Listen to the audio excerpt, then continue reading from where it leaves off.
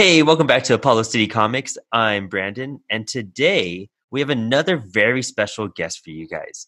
I met this guy, strangely enough, on Instagram through another person I ordered, hundreds of dollars of comics off of. And we connected through him just because we were both buyers from this guy, and we have slowly appreciated each other's crave and love for the weird and obscene comics out there. This is my good friend Casey. What's up? Today, It's funny to me how like the comic community works like that, man. You know, it's all these little moments that can kind of snowball. You know. Yeah, exactly. And I think, and he's changed his Instagram name so many times. Because back when I was buying comics off of him, I don't even remember what his Instagram name was then. I don't even think his page is up right now. But was it Tease Toys? TZ Toys. Was that the one? Yeah, exactly. But he switched it on us a couple of times. Yeah, and every time he jumps back on, I know he's doing some music stuff right now. Yeah, he's based out of Vegas. I'll look up the thing and I'll even post a link to everything in the bio. But I think all my weird comics came from him. Like 90% of my Grant Morrison and Alan Moore collection all came from him. Yeah, dude. He tends to hit me up if he's got something like super weird. Like before he lists it. Like he back in the day he suggested. He was like, "Hey, man, I have this series. I don't know that anybody's going to be interested in it, but it's really dope, and it seems like the kind of thing you'd like." Called the Bulletproof Coffin. Oh, cool. And I'd never heard of it. All I could see in the picture was the covers. I was like, you know what, man? Like, you've always steered me right. Let's do it. He shipped it to me. That is one of the best and most bizarre things I've ever read.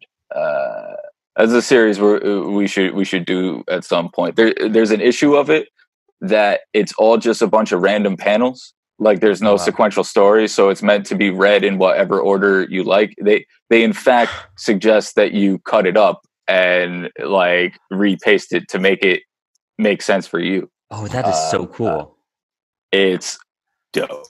The Bulletproof Coffin by Shaky Kane. Shaky Kane. I will definitely check that out. He gave me all the Prometheus stuff, all of Morrison's X-Men, stuff like Maximus. Do you remember that one? Yes. Yeah. Some of the bizarre horror comics like that. Everything that, Punisher stuff from Marvel Knights, the real gruesome stuff. All of the League of Extraordinary Gentlemen, the entire Animal Man run, like Doom Patrol. My entire Doom Patrol collection came from him. That's wild. Yeah. And and that's crazy because that's what transformed me at that time in my life. I was just trying to get back into comics. Yeah. And I think the first thing I got off of him was Flex Metallo. And that's a way to get back in. Yeah. And that was the first comic I picked up in years. I just saw the cover and I was like, oh, I'm trying to get back into this stuff. And, I was hearing Grant Morrison's name a lot. And before I was a super fan of his. And I got it and I read it and I was like, I want more stuff like this, that bizarre, like, oh man. Dude, those are some of the best covers I think in all of comic book history. In my Frank opinion. Whiteley's artwork is amazing. I love the Dark Knight homage and even has his signature, like him and Frank signed it. Yep. Yeah, man. I just love it's like his art is hideous to the point of beauty. You know what I mean? Like it's so line works he does.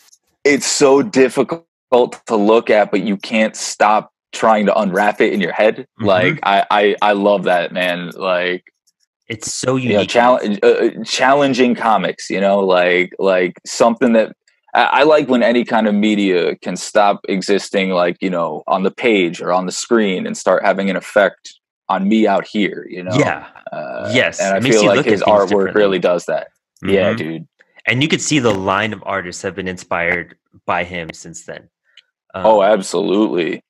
Even little touches in dudes like Opania now, I'd say it's like little subtleties that like you pick up. But that's the thing about comics, man. They're always evolving. Ian Bell, I I think love that. Beltran, I want to say his name is. He did Little Bird and he did the E is for Extinction during Secret Wars. Yes. Yep. 100% Frank White, the artwork right there Oh too. yeah, Yeah. definitely. And it's funny because going into Doom Patrol way back then and getting into it and learning the history, and now, a few years ago, they released the Young Animal imprint by DC Comics. And Gerard Way, I'm a big My Chemical Romance fan because I grew up on all that, doing Doom Patrol. And the book we're covering today is a spin-off from all of that. It's just a combination of all that weirdness. And it's one of the last Young Animal books. I don't know if they're going to continue the imprint past Far Sector and yeah, I think I mean they did that thing where they like set up a whole bunch of brands and then folded them all into like 3 brands. So I know that technically I think anything that would have been Young Animal is going to be Black Label, but I guess, yeah. I don't know. Honestly, I wish they'd just leave it alone. Like Young Animal as an imprint has been absolutely phenomenal. Yeah, like, you get all your weird stuff back. Dude, I skipped a couple series because I was just like, I don't know. Like in the beginning, I'm this is this is one of those things that doesn't make me popular. So I really like Batman as a concept. I like that Batman exists. But once there are 9 Batman books on the shelf at any given time showing me how he's so great, then all of a sudden I'm bored and I don't care. So I'm not a huge Batman comic reader. I like a lot of the weirder, more under the radar stuff. So when Young Animal launched, they had that series Mother Panic. Oh yeah, which is like it's set in Gotham. She's a vigilante type, and I was just like, I don't care. Turns out Mother Panic is awesome. I read all of it on the DCU app. I did all of that, and then the sequel book, Gotham AD. I didn't get to Gotham AD. It's really good, but it's basically all the toys from the first series shaken up and in a new box. Because they sort of had to jump off of what they were doing to follow the edict of like post Milk Wars, just doing something different with that title, Okay. But it's still really good. They're sort of 2 separate stories that complement each other, but may not entirely be necessary for each other. Okay, that's cool. I mean, it's just good knowing that's accessible because of that too, and having it be in that Gotham mythos. I think Tommy Lee Edwards does the artwork for it. The artwork is awesome for that book. Yeah, for sure. I have one of the posters in my comic book room from my comic book shop because it's just too cool, Yeah, and I mean, putting on Doom Patrol and Shade and making it Shade the Changing Girl. I mean, that sold me right away because Shade is one of my favorite books in the world. Yeah, dude. It is just emotional. It is insane. Volume 1 would be great right now because how political it was, Absolutely. The American Scream. Yeah, it is. I would love to do that soon because it is just so relevant.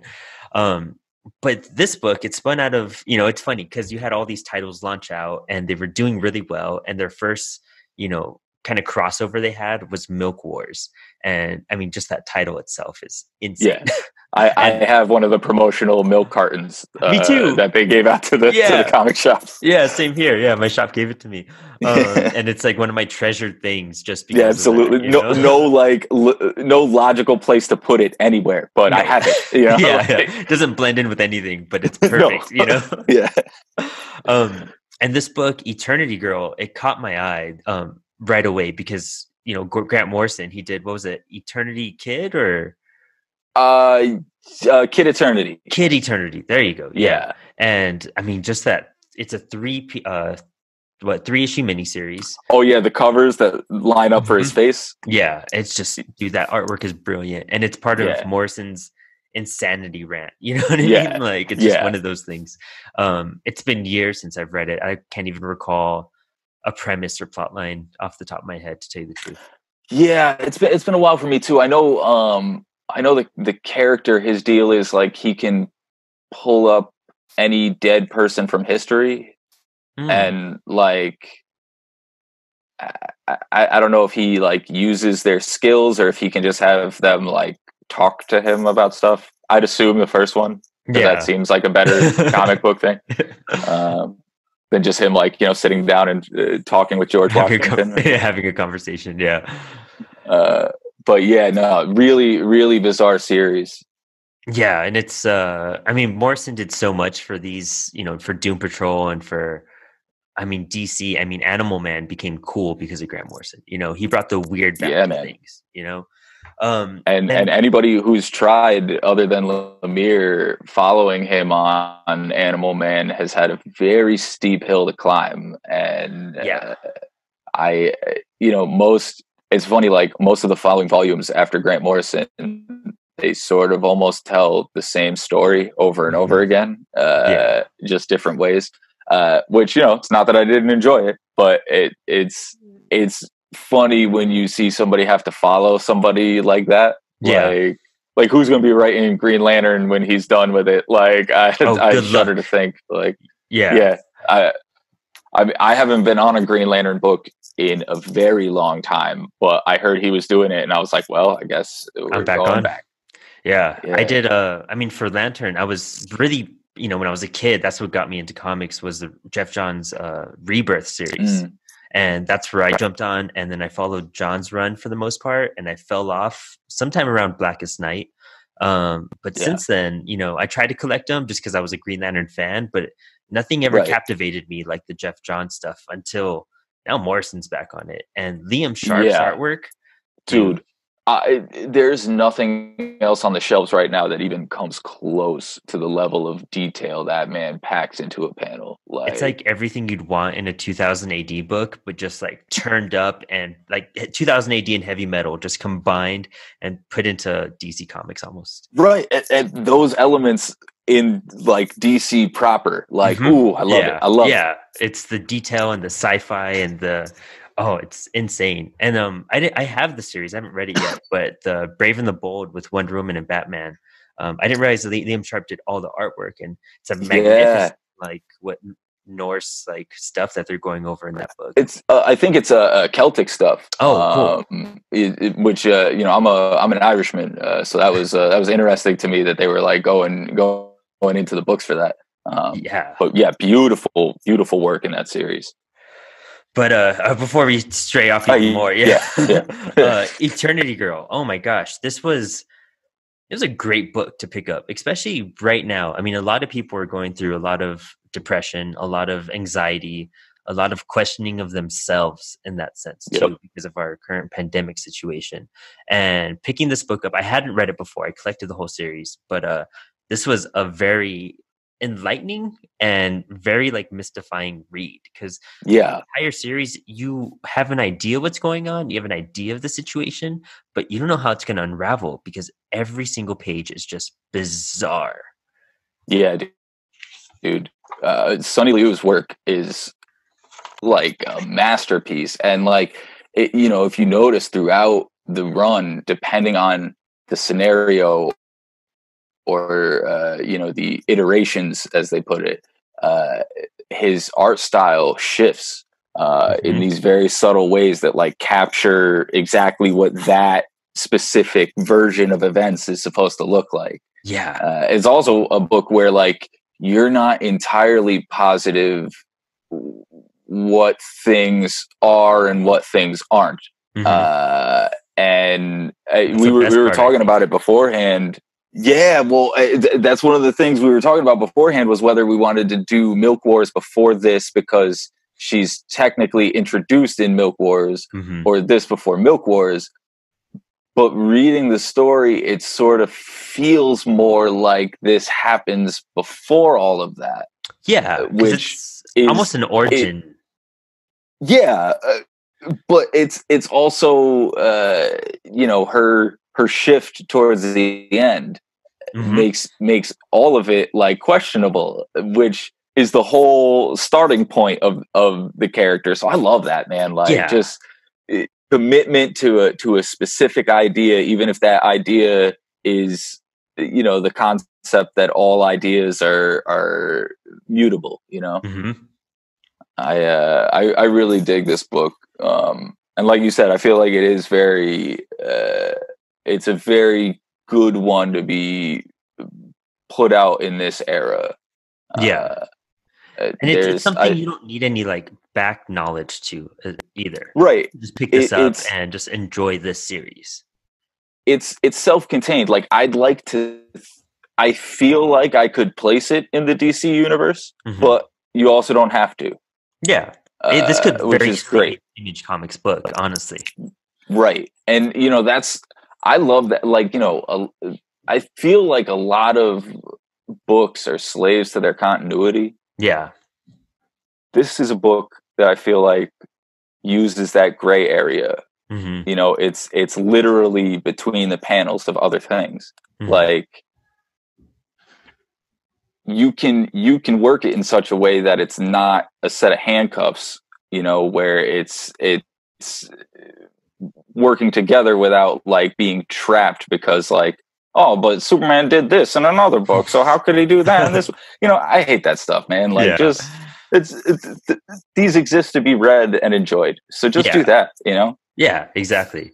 It's and yeah, you really, all of reality melts before you in this book. I mean, issue 1, I have the book in front of me. Just starts off and she's ready to like commit suicide. She's giving you some monologue and she's off a bridge and you see her jump off and then she bounces to her therapist and she's saying that I do this once a week and they end up trying to fish me out, but I just don't go anywhere. Like this girl's trying to kill herself over and over again and she just can't die. And it's, you know, she can't find her place in life. She keeps on reinventing herself. She keeps on trying something and that thing doesn't work or doesn't stick. And she tries to reinvent herself again.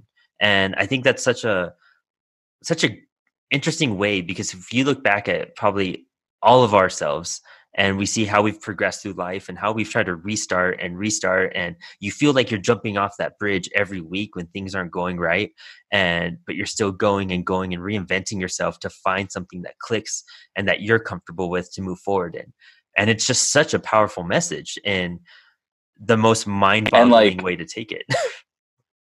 And like what's really cool to me about it is as dizzying and psychedelic as the artwork is, the storytelling, even as it sort of splits apart as the series goes on, the message is very clear.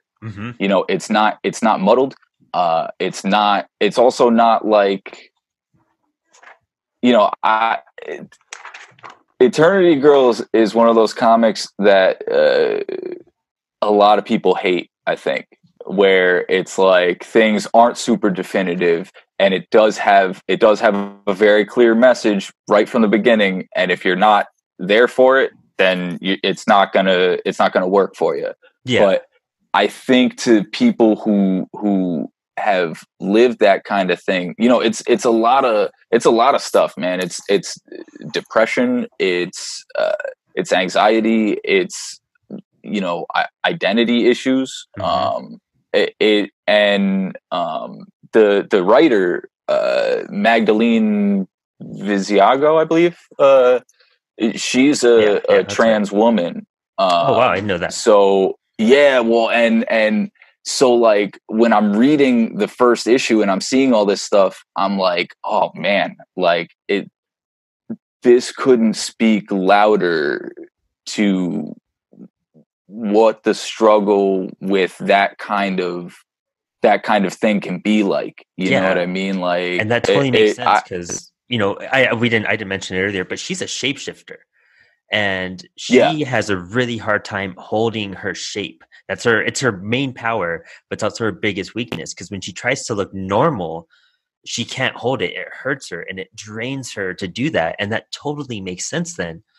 Because every time she's in public, she's having to do this. She's doing this thing to not bother the nobodies around her. You know what I mean? Like she is changing who she is fundamentally so that other people aren't uncomfortable. And Exactly. like, that hit me so hard reading this book. And like, that's what I really like about Young Animal is, again, like, all the Milk Wars pretty much establishes that all the Young Animal stuff is happening in the DC universe. Hmm. They just don't always need to deal with each other. They just don't Yeah. talk to each other a lot, you know, Yeah. like, and so I think they free them up enough from continuity that you can tell a story like this, a very personal story Hmm. that's still this like big, you know, showy, messy explosions and monster stuff and like whatever.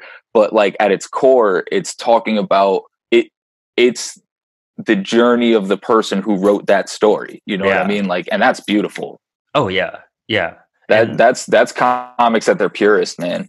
oh, definitely. And I didn't even know that you know the writer was trans or anything, but I did know that she had struggled with choosing a career path. I knew that she Yeah. was a musician, and she tried to become a novelist, and she tried to become a pastor at some point, and then she Yep. just ended up writing comics at the end of everything. I got to see what she's up to now and what else she's written.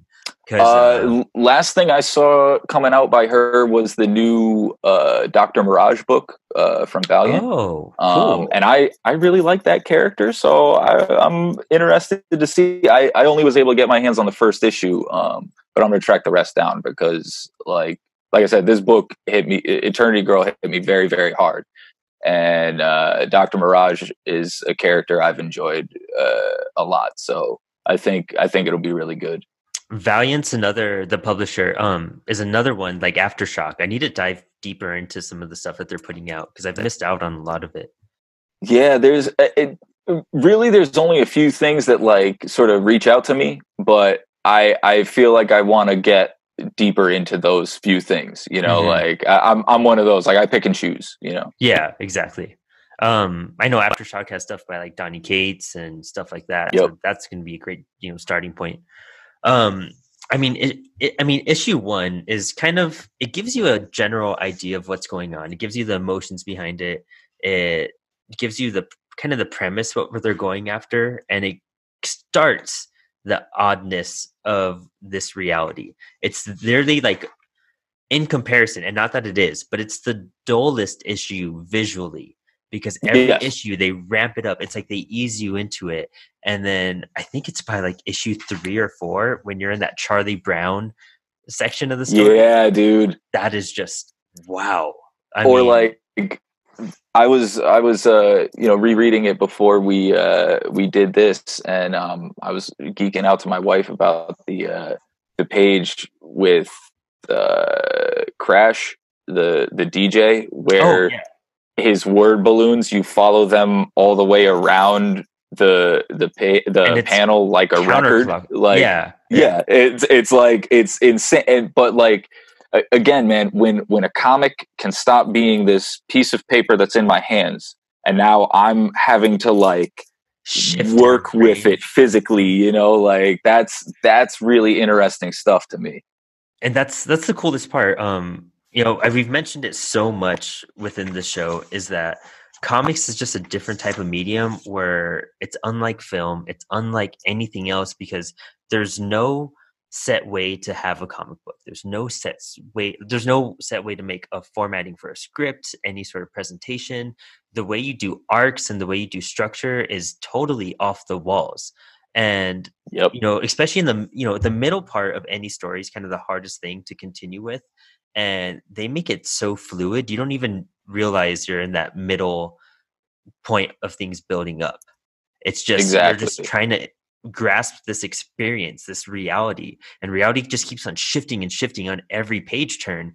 And, at the end of, I think there was like 2 issues, I finished it and I was like, not lost, but it was just like, what happened? It Yeah. was where are we? And then you bounce into the next issue and you're catching up with reality. It's like a really insane acid trip, once probably from issue 3 on. Yeah, yeah. Well, it's because it starts introducing these other things. Like, again, it's just on the outskirts of continuity. So like they start talking about like the Lords of Order and Chaos. Like that's Doctor Fate stuff. Yeah. You know, they a lot of very obvious Kirby tech, you know, like, so like there's sort of these like That's subtle new gods celestial. illusions. Yeah, like there's a lot of like really big things at play, but they'll be happening, and then next thing you know, she's on a park bench. You know, like which thing is the thing, and I love that about it, because I feel like every time I've read it, and every time I will read it, I will read it differently. You know, I'll find something else, or I'll think about, you know, oh, but what if when this happened, that was really just this, you know, like it's a lot of jumping around. So like I said, like, you know, it's a very specific audience for this book, I think. But I loved it. And you jump you know, into I saw that first cover. Oh, the and first I cover was is sold. gorgeous. Yeah. Yeah. Whenever you see a pattern like that, you know that something, it's going to be fun. You know, Yeah. that you know that artist is giving it their all to create this. And Absolutely. I would love to read the scripts, because I would love to see how she explains some of these scenes going on, you know? Yeah. And even simple characters, like what's his name? Rex. Yeah. He's so Silver Age basic. But the fact that his superpower is to choose from any multiverse, or any line in multiverse history, and he chooses that reality and makes it real. Yeah, it's he can find the reality where whatever thing he's trying to stop never happened. Yeah. I want to write that book so bad. Can you imagine like the Neverman just going around DC continuity fixing all the mess ups? Like, oh my gosh, that's their solution right there. You know what I mean? Dude, like, I'm willing to work for comics. Or he's like the ultimate hero and the ultimate villain at that point. If they ever use him again, they could use it to fix and break and mold, and Scott Snyder jump on that. You know, put it in metal, I'm saying, you know? like, I know death metal's coming. What you got? Like, yeah. And you know, the artist, his oh god, the dark multiverse version of the Neverman. I want nothing to do with that. That's a tough nut. That is insanity. You know what I mean? Like, just it's the Batman who laughs but turned up at that point. You know? Yeah. The never ever man. I mean, and that's why I really hope that Young Animal somehow sticks around, because it's stories like these that are just so intriguing. And it, you know, I've always loved comics because they pull you out of reality, and it's good that sometimes they do touch base on, like, you know, current events, and you know, this one does deal with a lot with like anxiety and, you know, depression and everything, but it pulls you out of reality enough for you to enjoy it and to have fun. But it also lets you know that, like, you're not alone in some of these thoughts and feelings, and even like the greatest creations come from that. And that aspect of, you know, they have some Kirby stuff going on, and you're in 4 different universes at once in this book, and it's just, yeah, man, it's like everything you need in a comic book. It's everything that I like thirst for when I read a book. Yeah, dude. Me and my best friend Brendan, we say this thing about comics, where it's they take your intangible problems and turn them into things you could punch in the face. Yes. Yeah. That's exactly what it's there for. And this book is not hiding that. This book is like, you know, it's puppets showing their strings. You know what I mean? It's like, this is exactly what this is for. Like, that's why they juxtapose these like battles with these big celestial figures on the backdrop of like her having an argument with her friend. You know, like it's these big, larger than life feelings and ideas are attached to these very grounded, very real human experiences. And I respect this book so much for its ability to pull that off, and seemingly without breaking a sweat. Yeah. And it's so fluid in that sense, you know? The way you jump back and forth, you know, you might feel a little lost on like exactly what is progressing in the story, but you feel every emotional impact. And you Yes. could feel as things get harder for her, things get more bizarre in these other realities, you know? Yep. They're She's more so challenging for you as a reader at that point. exactly. You feel just as challenged as she feels emotionally. And I think that's exactly what they're trying to, captivate here, is that things aren't always just a space level. Let's talk about it and explain it and it'll make sense. It's no, there's underlining things, and there's things that, you might be going through personally that only you can see, and everyone else is saying, kind of get over it, move past it. We're trying to help you here. But it's just so much stronger than that. And that's what this Yeah, really presents. absolutely. Um, and it's hard to typically. I try to break down issue by issue for the show, and we go issue by issue, explaining what's going on and explaining, this happens and this is why this happens and blah blah blah. But this is a book that it's really hard to do that for. Yeah, You, because it one of the things is it's like it could all of this could be happening in an afternoon, mhm. uh, or it could all be happening over the course of a week, or it could all be happening in however long it takes her to jump off the bridge and hit the water. Yeah, because you don't You know know, if like even this stuff is reality. You don't know if right. he is just this is the in between thought as she hits the water. Because every single issue does do that callback of her midway through the bridge, and as we Yeah. progress through the story, she's further and further about to hit the water. Yep. And what's interesting to me, I when I reread it, I have it in the single issues, but I also have it in the trade. Mhm. And what they do in the trade, the whole reason I picked it up, really, I mean, again, voting with my dollars, like Yeah. I wanted to show support for this character, but the trade packages basically at the end of every single issue of Milk Wars, there'd be these 2-page little backup features that were stories of the previous versions of Caroline Sharp. Oh Uh, wow. so it's like they talk about how, like in the '60s, like she was kind of this almost uh, Sue Storm like figure that gets caught in this explosion and becomes, Chrysalis and eventually the Eternity Girl.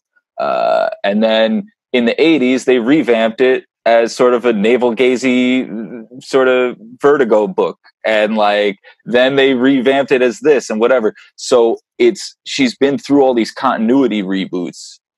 She, she's almost a fictional character even in the DC universe. Oh wow. But at the end of those backup features and in Milk Wars, the end of the last backup feature, she opens this hole in the comic panel after directly addressing the reader, and she pops through it. And then at the very end of Milk Wars, she pops out of that hole into continuity. Oh wow. And then they put out the series.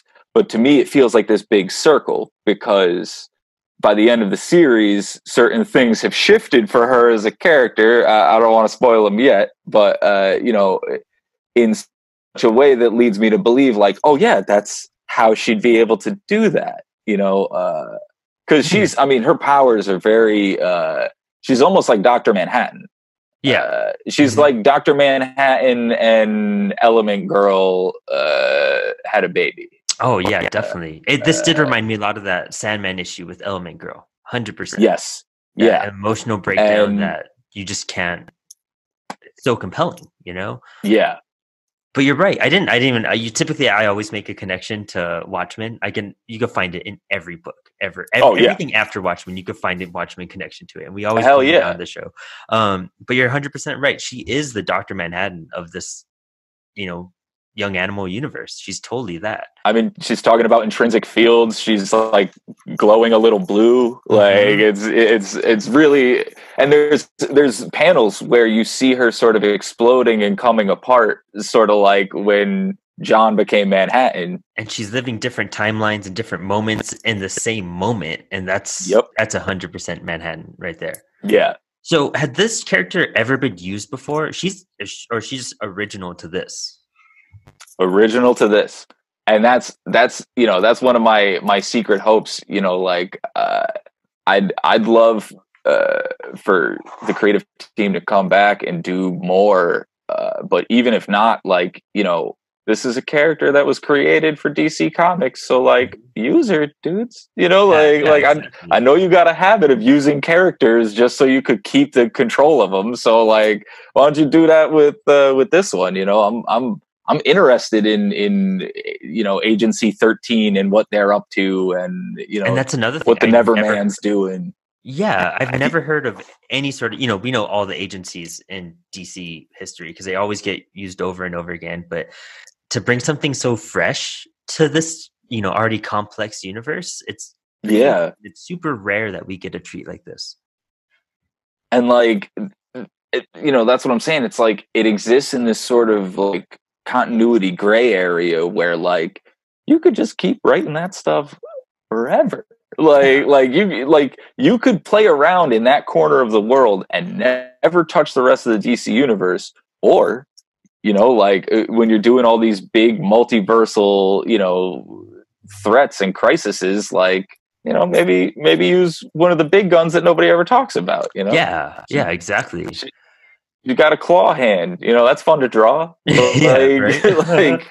like, And that's the cool part is that she is unique in every way. Her physical appearance, it has like her skin has like this blue rock texture around her face. Her one of her hands and her feet are like kind of bird claws. Um, yeah, it is totally metamorpho, but almost a yeah, female version. Yeah. and like Um, even the way she wears her hair is very unique. yeah. Because she like has like the front part of her hair is tied into almost a ponytail under her chin, so it looks like she's wearing a tie. Yeah. And like kind of like she Really has a bizarre. quickly. Yeah, yeah, exactly. Um, man, and it's so essentially like on a quick, brief overview of the story. She's a character that apparently had powers before, not very strong powers, but she was able to at least, I think, just change shape at that point. Yes. And she was sent on a mission because she worked for Agency 13. This mission went wrong. It killed her and it didn't kill her, but it killed the villain she was going against, who is now someone that she sees and is working together and kind of discovering things at the same time throughout the series. She's with a dead girl essentially in this other kind of other world at that point. Yeah, they. I think they refer to it as high space, Hmm. and they talk about it like it's the backstage of the universe. Yeah, yeah, where they keep all the props. That's what they use. Yes, yeah, Yeah, yeah, the backstage where they keep all the props. That's where she's seeing and living for, even though she's in reality. And she's after that accident, she lost control. She gained these new abilities and she couldn't control herself anymore. So Agency 13 put her to basically work from home, and they gave her a really good pension plan. And she's just trying to go back to work. She's trying to go yeah. back and stay busy and work for them. And they keep sending her away, and that she's not mentally ready to go back. This causes yet another meltdown, and she ends up attacking the boss of Agency 13. I don't even know if they show his name. I can't recall it. Sloan. Sloan?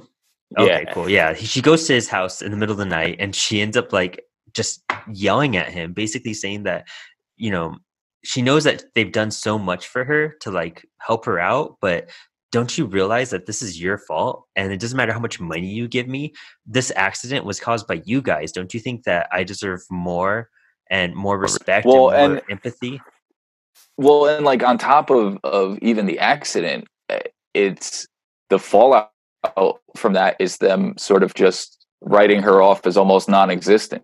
Hmm. You know, like it's just like, let's just sweep this under the rug. Let's And give you some I money think and more not than worry about it. anything, right? And I think more than anything, it's just like, you know, it's back to that, like her shape shifting to appear normal for other people. Like she's not seen.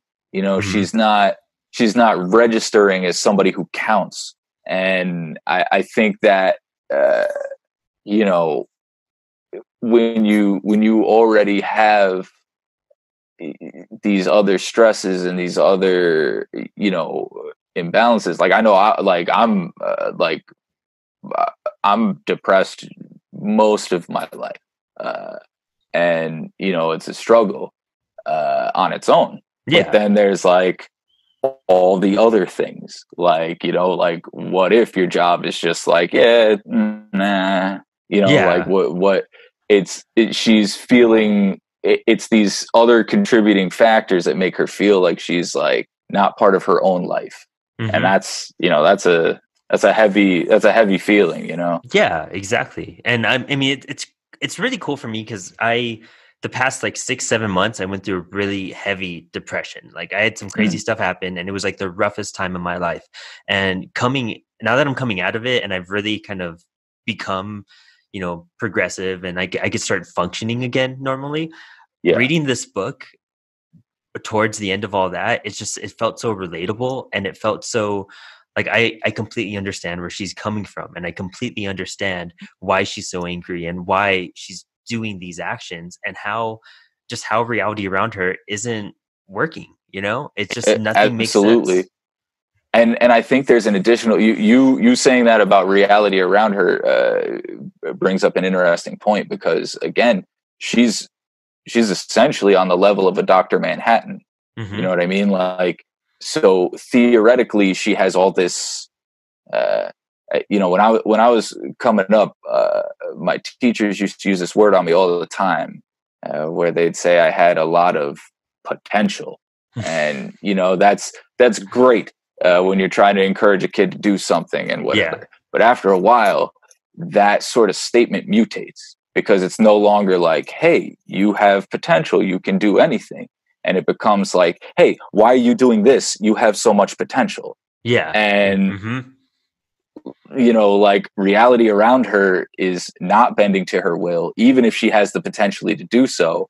And, I think a lot of that is her wondering if she should even, which is another like very relatable, like, hit you right in the feelings if you've dealt with that kind of stuff before. 100%. Yeah, exactly. It's and she has these abilities, but she doesn't know how to use them. She has no way to master them.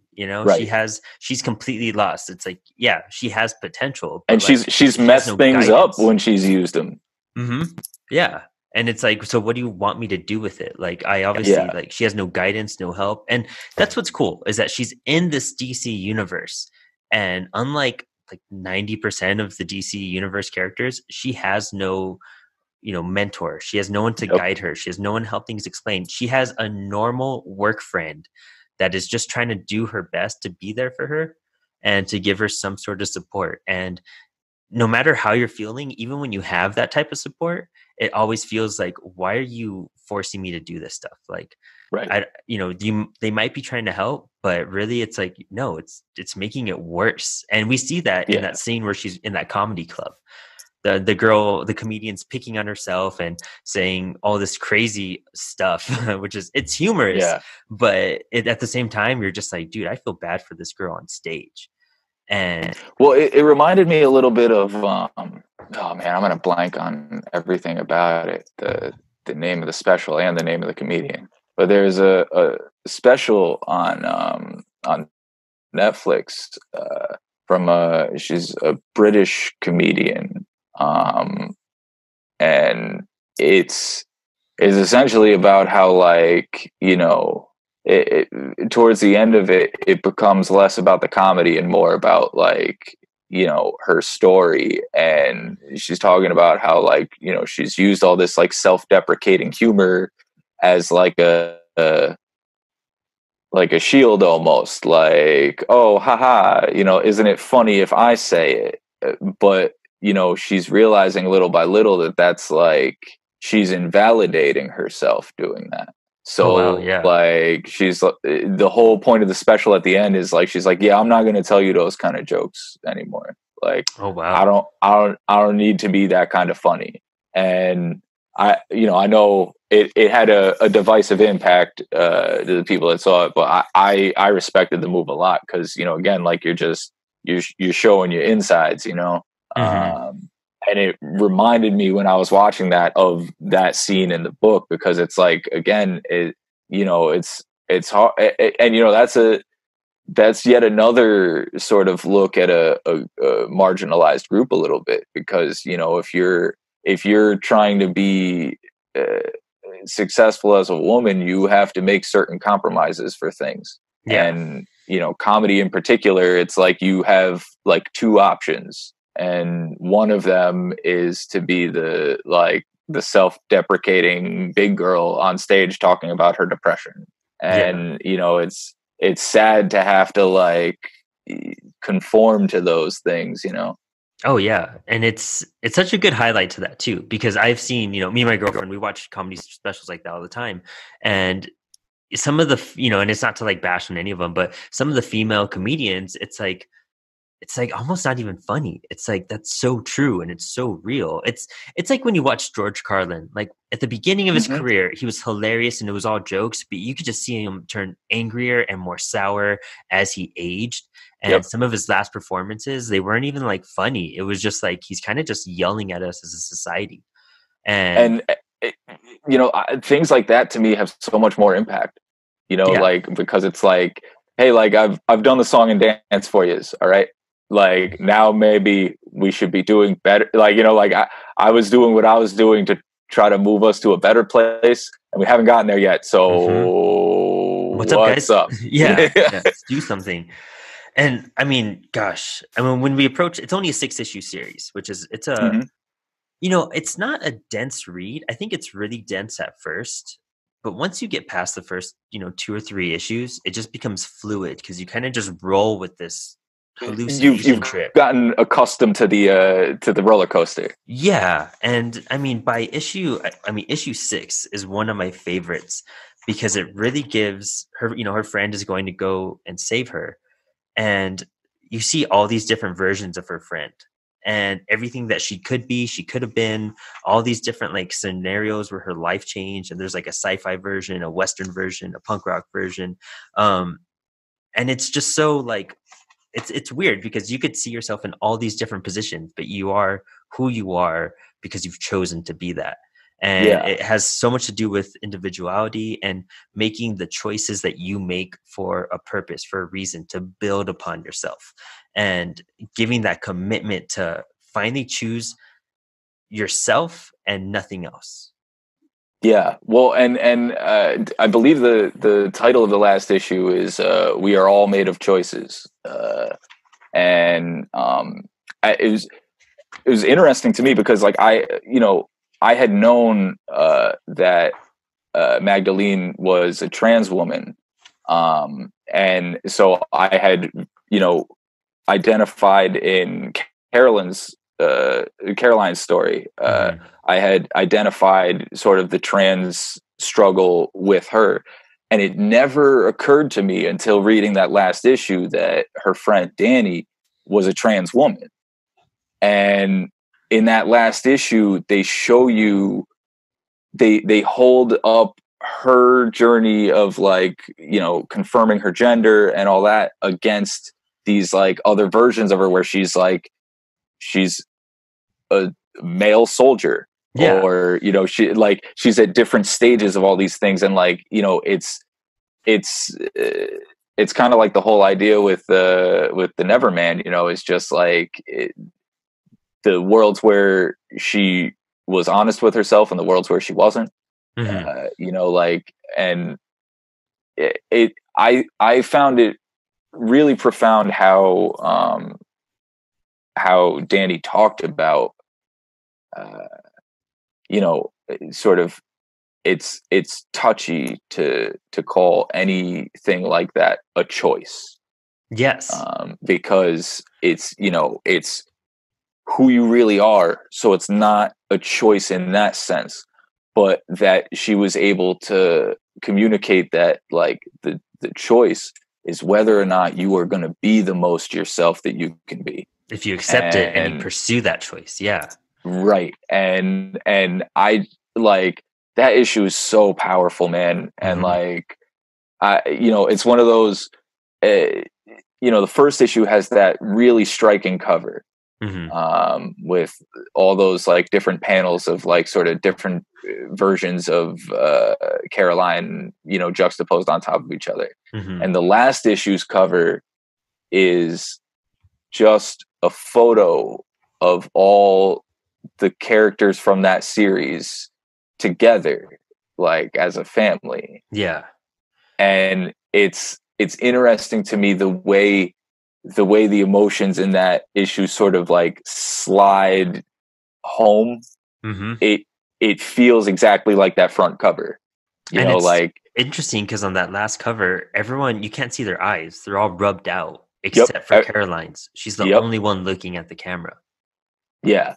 And you know, like which you know has sort of the added effect of like letting us know that like the camera is us. You know, like I Mhm. said, like before her backup feature introductions were even over, she was looking directly at you and talking to you. Uh, so it's, you know, it's very interesting. And, you know, that's part of what makes me wonder about where the series ends versus where it ends. Yeah. You know, like, is it was that when she finally figured it out and was like, oh, okay, Mhm. like Hoke. Yeah. Yeah. It's a wild trip. And what's cool about it is that you could read it once and enjoy the story and enjoy the artwork.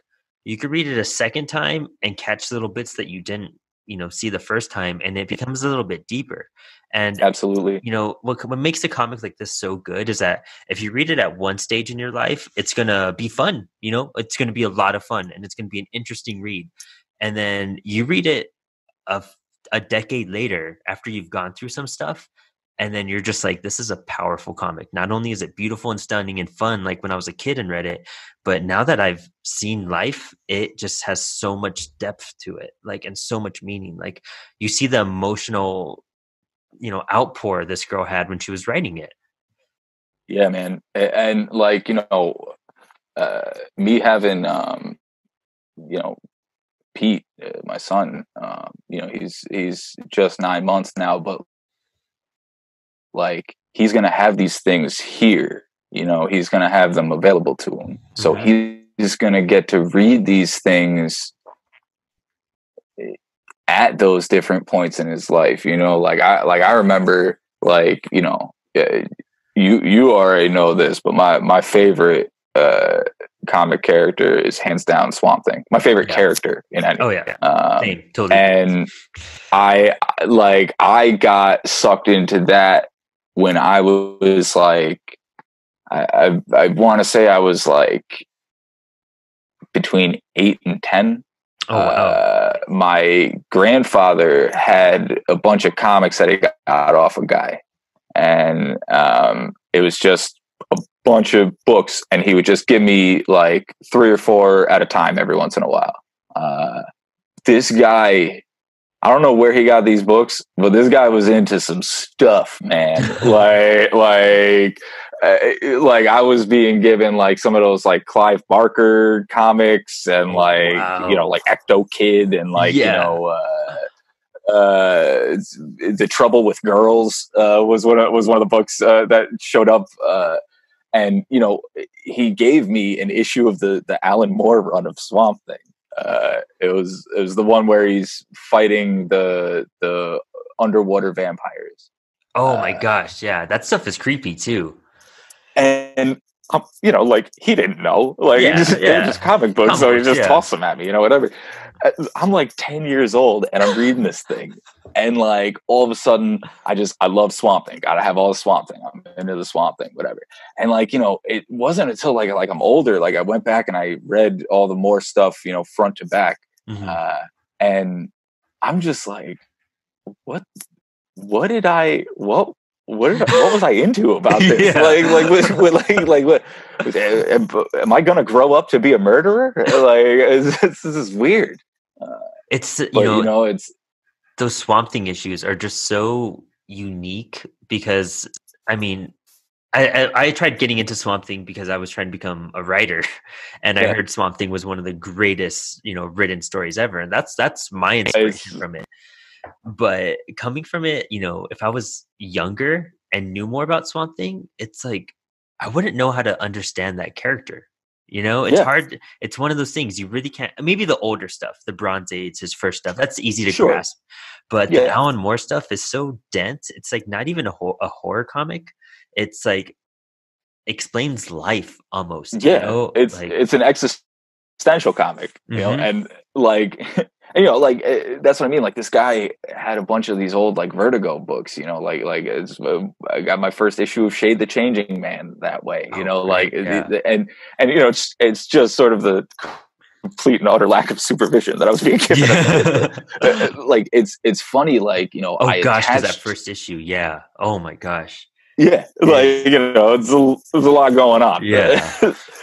uh, and like it's interesting to me that like as a young person I was able to attach to these characters in these books for some reason. hmm There's just something about them that I liked. Like maybe it's just that it wasn't Batman and there wasn't 9,000 of them. Like Yeah, yeah. whatever it was about it, I just like grabbed on. And then the older I got as a person, when I'd go back and revisit these things, I'm like, oh man, that's where my politics come from. Yeah, right? Like it's like, oh Yeah. God, like chicken or the egg, like am I only the person that I am today because I read about Swamp Thing fighting a giant piranha-faced vampire woman underwater? Like I don't know. Yeah, it's But I'd like to think Eternity Girl could be one of those books for future generations, where like 100%. you never heard of it. It's sitting in a dollar bin. Those are some of the best experiences of my life, is just Mhm. like going into the dollar bin and being like, well, I don't know what this is. Let's see. And, Yeah. like next thing you know, I'm collecting every issue of, Solar Man of the Atom, but, Oh my gosh, it's nice. the way it is, Yeah. Uh, And I it's these type of love trippy books that. that draw readers into it, because it's not that Superman, Batman typical stuff. You get the most unique artwork from these type of books, the most unique perspectives, and they're so much more poetic, and they're deeper in every sense of the way. It's the early Alan Moore and Grant Morrison stuff. It's the perfect Yeah. thing to compare it to. And I know this book got a lot of bashing from some comic fans because they felt it was like, oh, she's just getting from Vertigo and Grant Morrison and whatnot. But it's a very unique and individualistic story. Yeah, well, and it's interesting to me, the people that say those kinds of things. Uh, they're also the same people that are like, like, oh, you remember when comics were good, man? And Yeah. like that's when they're talking about is like the Yeah. Vertigo stuff. Yeah. So if this is similar to that, isn't that good? Like I don't know what people want, hmm frankly. It's like I have this whole thing. I do not always have what they call a popular opinion. Yeah. And, and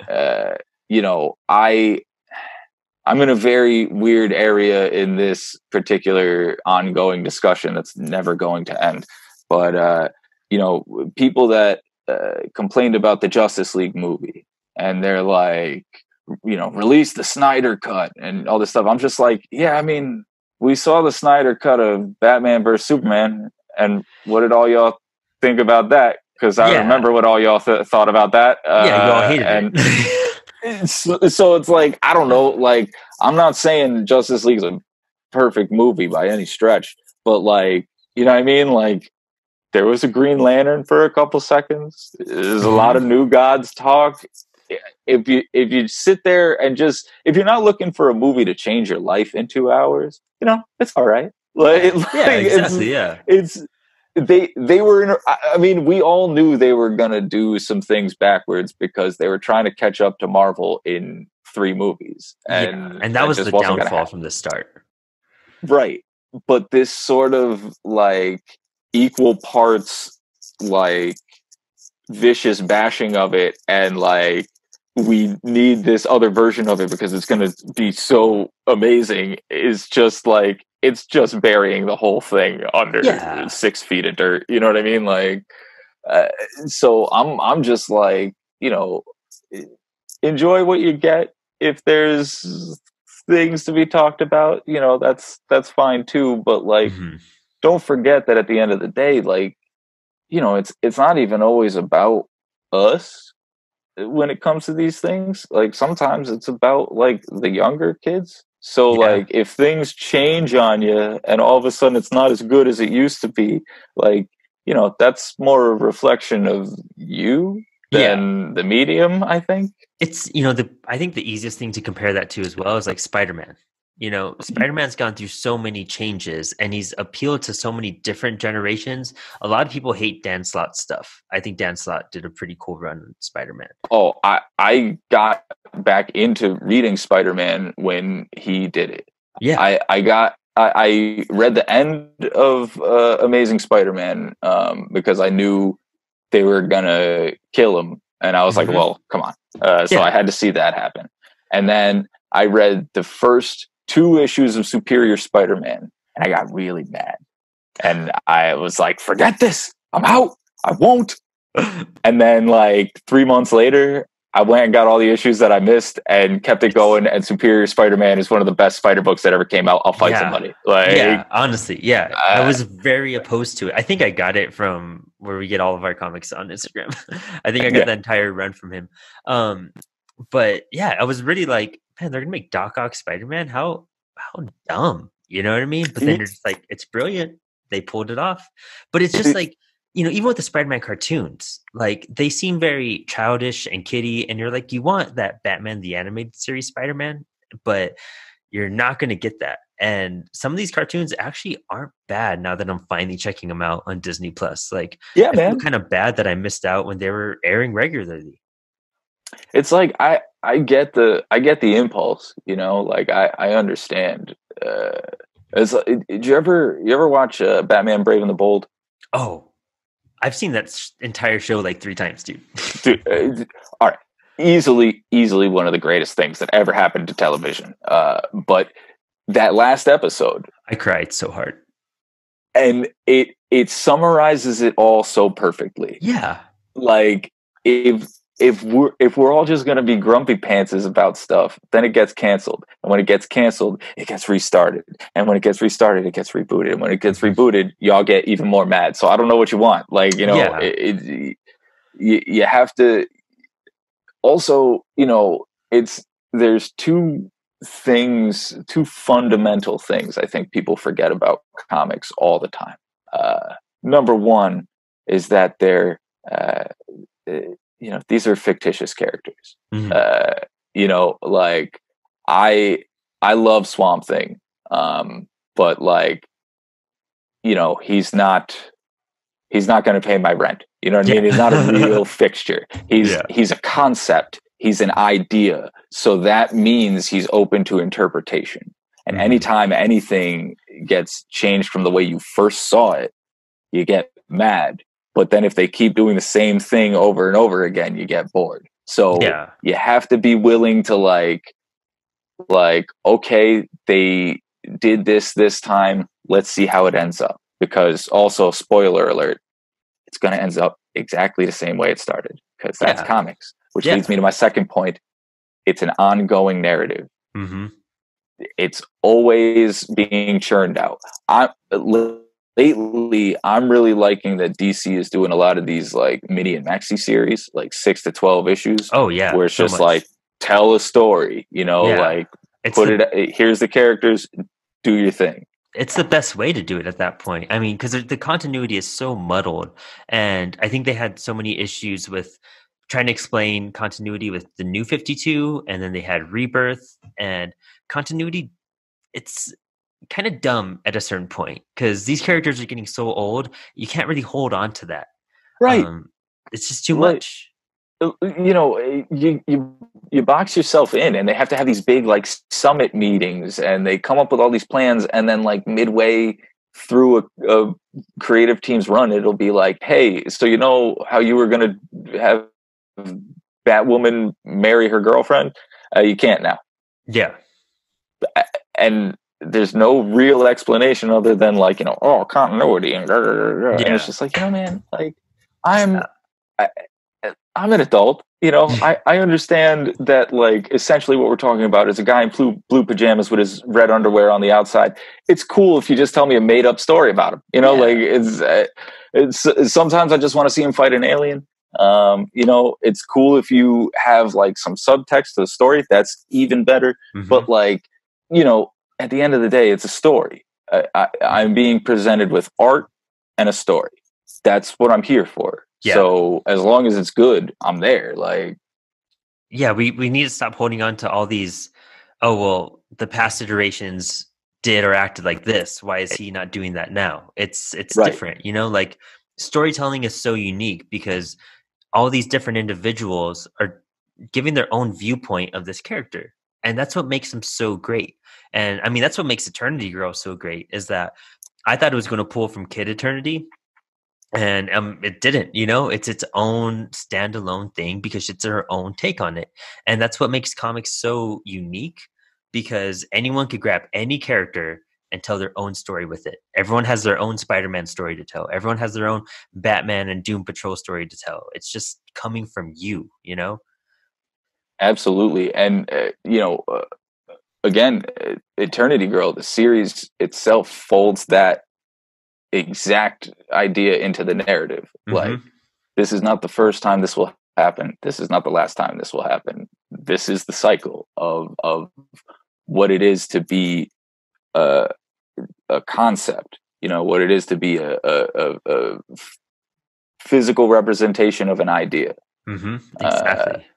And it's to be caught in this loop of cancellation and rebirth, and I love that stuff, man. Like, I say, go to those websites where they list all the comic book characters that have their copyrights have lapsed, and go pick one and write about them. You know what I mean? Yeah. Like, go get all the do things and do that. Yeah. Go get Bullet Man and stuff like that. And I mean, absolutely. that's where we've gotten the coolest stories. Alan Moore, Alan Moore is not, he's the most, amazing comic book writer to exist because his contribution to comics, but he's not creative in the sense that he's doing anything like creating anything new. He writes the greatest fan fiction of all time. Watchmen is essentially fan fiction. He's getting all these characters that he loved and doing his own take on them. League of Extraordinary Gentlemen, that's fan fiction, 100%. Nothing that Alan Moore has ever done. Miracle Man, that's fan fiction in that sense. Greatest stories ever told, hands down.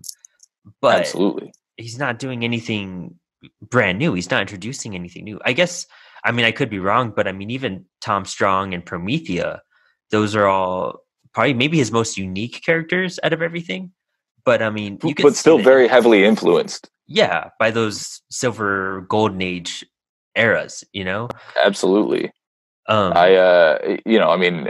Strong, especially as like the character evolved and there was a bigger family around him, it became a Fantastic Four book, and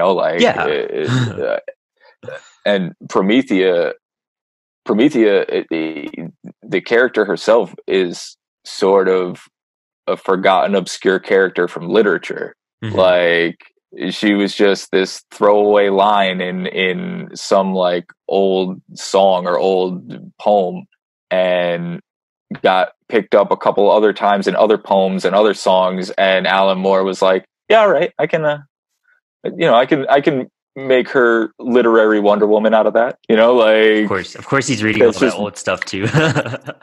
Brilliant. Yeah. I mean, League of Extraordinary Gentlemen made me want to like look into the book, The Blazing World, and all that type of stuff, because you're just like, I want to know where all these ideas came from.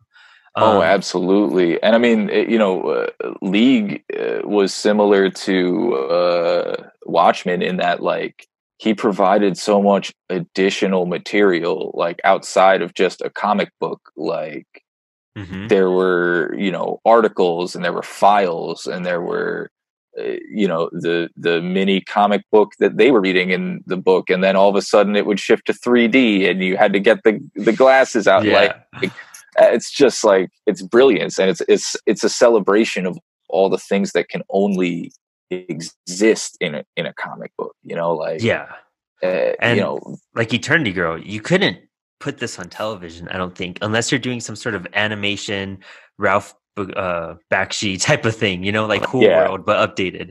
Yeah. Because it's just so visually it is just mind-boggling, and like to Yeah, be able to man. create that and put that in any other medium is practically impossible. And I, I, this is something is I feel is unfilmable.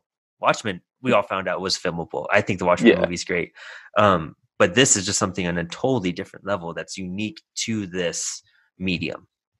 Yeah. And you know, it's like I said, it's those things where like, you know, the material itself changes. Like, Hmm. you know, that panel where you have to follow the record, and you know, like you read the dialogue that way, or like that my Issue 6, favorite. where it has all of her voices going at once saying the same thing, the different Yes. iterations of her. Yeah.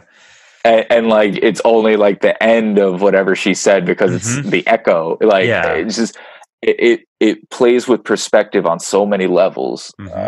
It reminds me a lot of my favorite issue of Swamp Thing, the Rite of Spring, Oh yeah. where when she takes the tuber and you have to, she falls backwards and you have to, you know, move the comic with her, and then you're going through all these like horizontal 2-page splashes, and then it makes you turn it back the other way. And it's like the first time I read that, I didn't even realize that I had moved the book Hmm. until I was like putting it back, and I was like, oh my god. And like there were like tears streaming down my face. You know, I my mind was in a lot of places, uh and I just was like, this book just controlled my body. You Yeah. know what I mean? Yeah. That's like, that's some heavy stuff. And I felt that a lot with Eternity Girl, because even the sort of, it's, so we were talking about Gary Frank, no, Frank Quitely earlier. Yeah. Yeah. Uh, it, it's it's that Sonny Liew's art in this book is equally like absolutely stunning and gorgeous, and also really unsettlingly ugly. Hmm. Like it's this very like interesting feeling to perceive it and follow it. You It know? reminded me a lot of when I first read Sandman Overture, and because J.H. Mm-hmm. Williams, the way you follow the panels in that book, the 2-page spreads, how everything spirals around. There's that part where he's speaking to Father Time, and Father Time is old and then young and then a skeleton, and then the apple is rotten and it's barely being made and then it's ripe, and it's that type of thing going on all at once, and Yeah, it somehow all makes sense. It's so fluid and it's just perfect.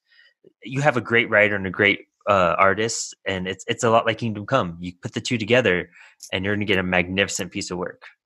absolutely.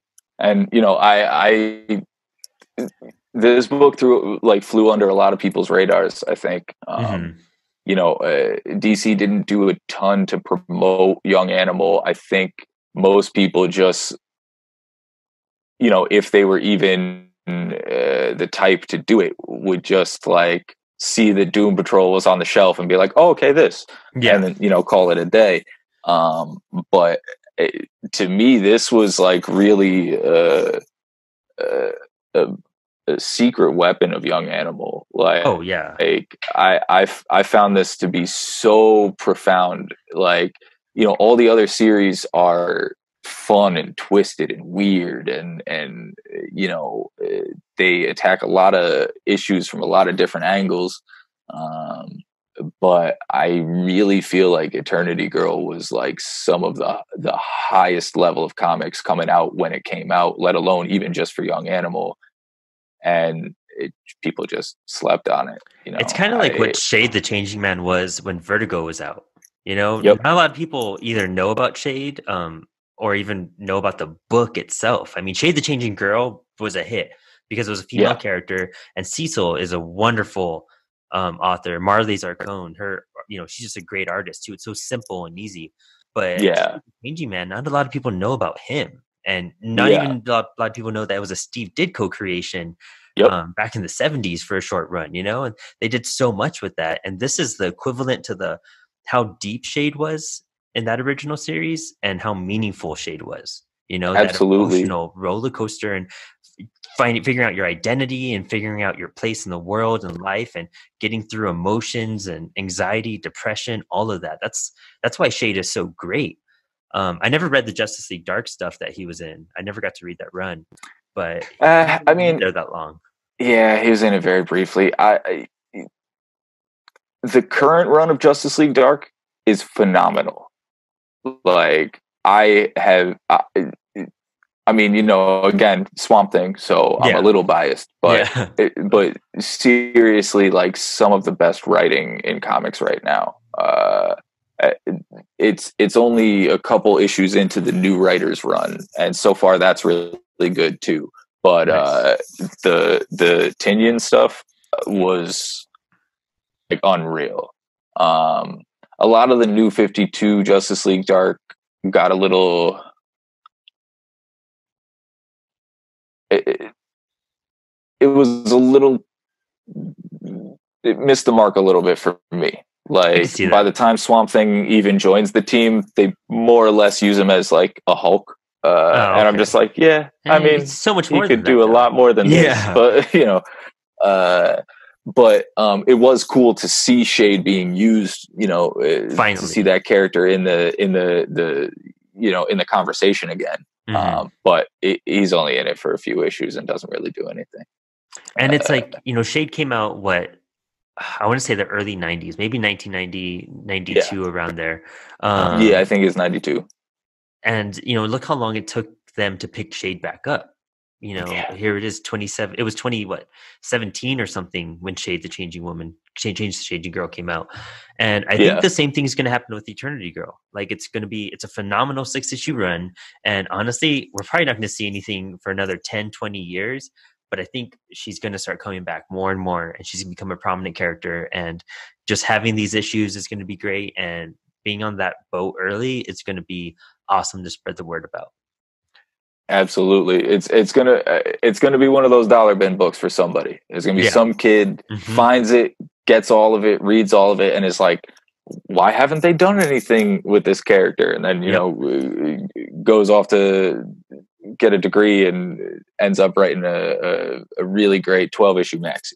I also am like, I'm stunned with how much Eternity Girl is able to accomplish in only 6 issues. Definitely. Especially because it has to every character in it is introduced to you. Every character is a new character. So it's phenomenal to me, their ability to just sort of streamline it and push it out, you know? That's the exciting part. Is just the creative force of originality behind it. Yeah, definitely. Well, I mean, all our listeners should go pick up this book. Go find the trade. Go support this. Go look up her other works. It's totally worth it. You have anything else to say about the book? Just again, man, like go get it, man. There are a few books that I like a lot of weird stuff. So, you know, my recommendations aren't always for everybody. But this is one of those that I think more people should check out. I think it could have a bigger crossover appeal. Especially and like I said, coming out of this whole definitely thing, a lot of people are going through crazy emotions, crazy circumstances, and their realities around them are changing and warping, and they just don't know what to do. And this book really kind of helps you through all that. Yeah, it doesn't try to force feed you an answer. It doesn't try to guilt you for feeling how you're feeling. It's not a flaw to be feeling this way. It just is a thing. And like I said, the trade is a great way to pick it up because you get that backup material at the beginning. I can't wait to read all that too. I haven't read I've only read the first issue or so, but I need to jump into it now. Yeah, well, when you do, let's talk about it. So down. But go cop the trade. I recommend this book very, very highly. So if my opinion means anything to you, which it probably doesn't, but go do it anyway.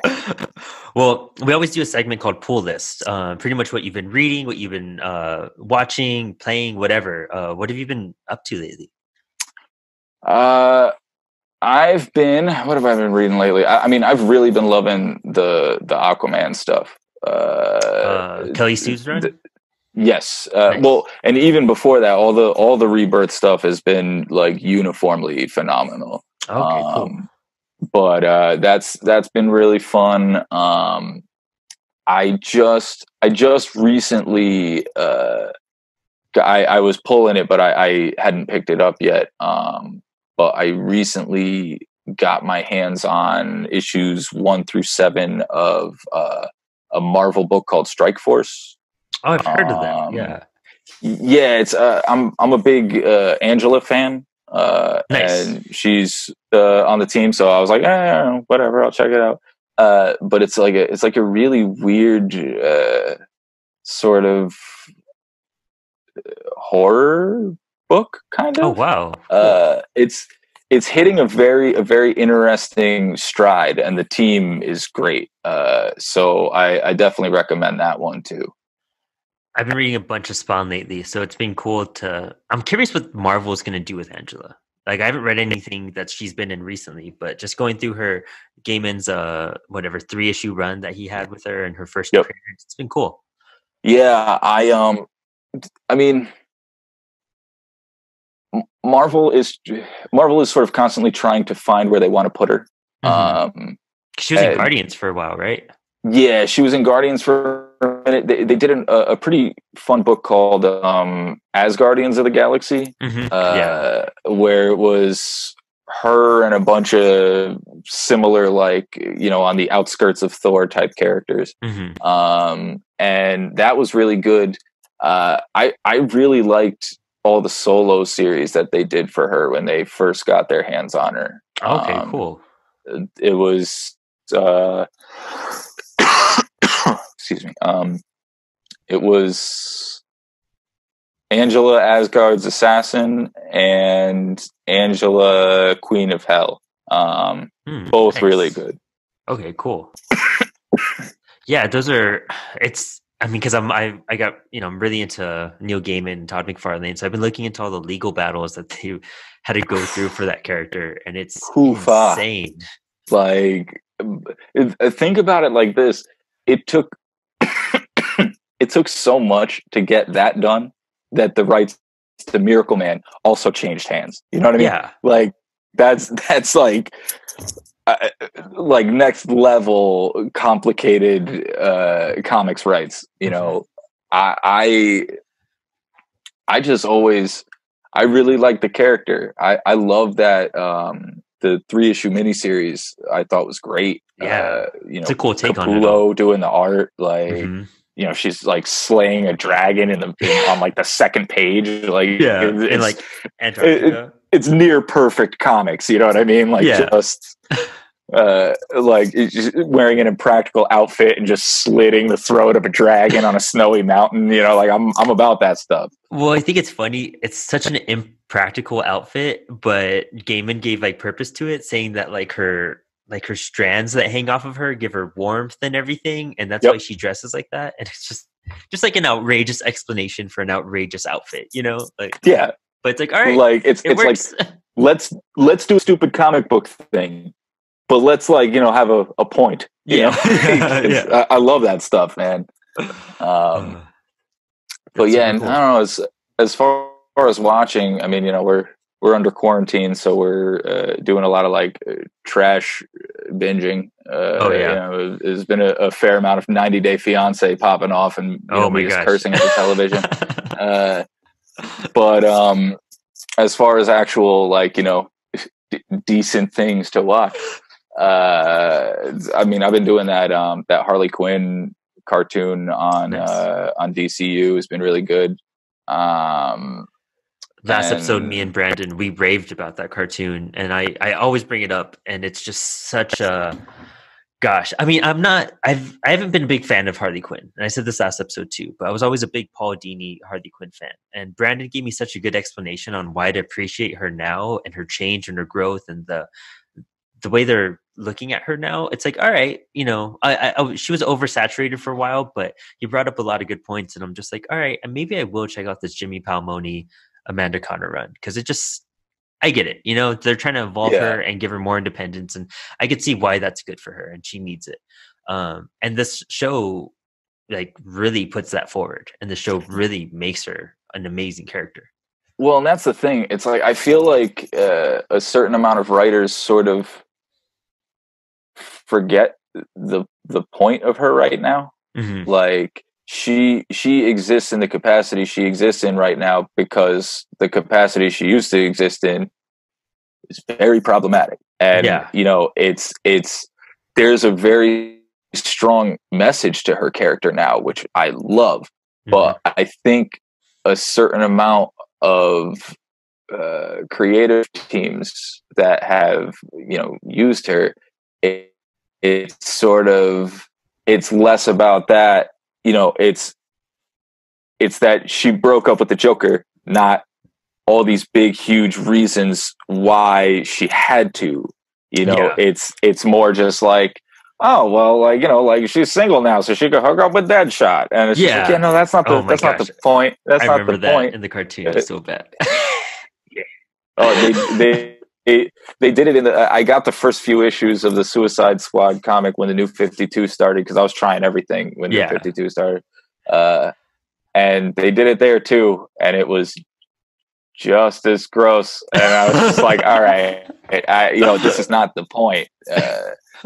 But yeah, she's not single to go around. The she cartoon has, core to her, right? It's more about redefining herself. Mm-hmm. And even that Batman and Harley Quinn movie that they did too long ago, the animated one, like I feel like they did a certain amount of that right. Mm-hmm. But I think this animated series really has it exactly where it needs to be. Nice. Yeah, exactly. I could totally agree with that. I've only seen, I think, the first episode of season 2. And I know they made season 1 and 2 all together. That's why it came out so fast. But it's awesome. Like Jim Gordon, every character, every voice. Oh God, Gordon on that show is that deserves a spinoff. That's all I'll say about that. I want a comic. I want a short. Like I want something with that Gordon. Give me that in live action. I'd be so down for it. Like, oh God, and like don't give him anything to do. Yeah, just him sitting in his office and then going home and eating macaroni and cheese. That's what I want. Totally blown out Gordon.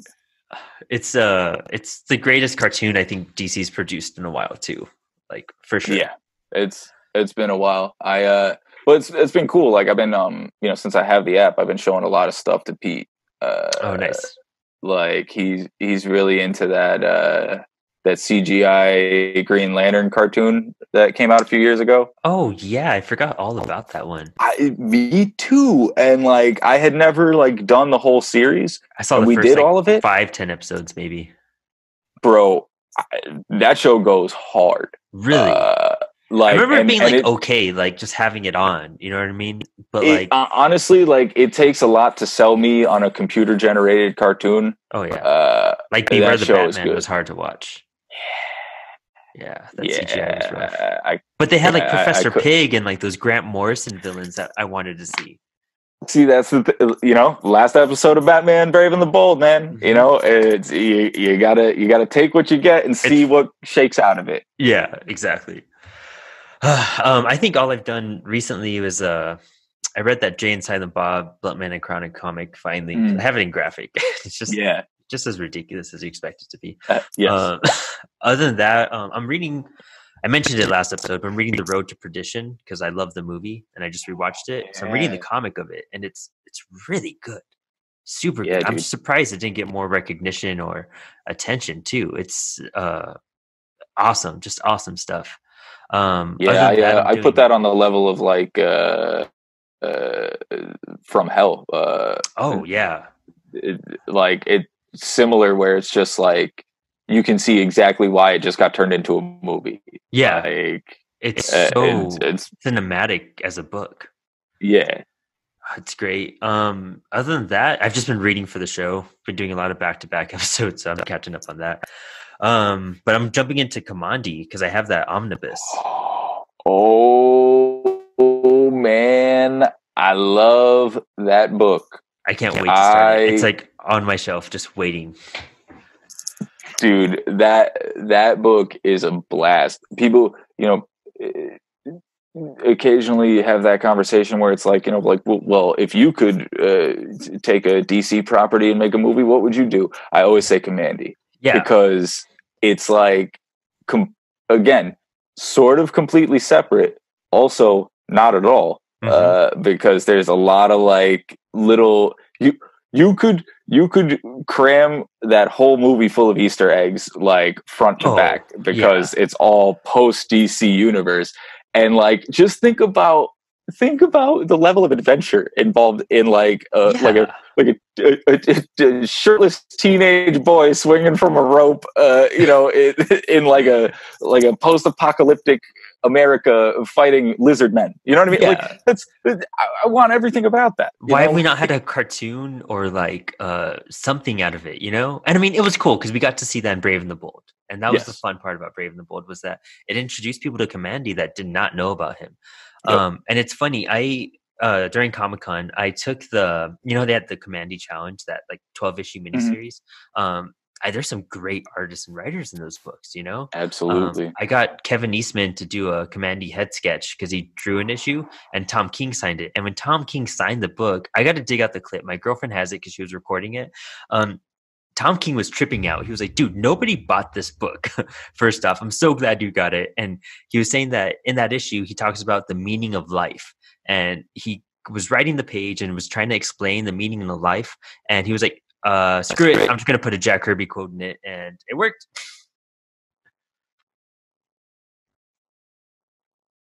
Yeah.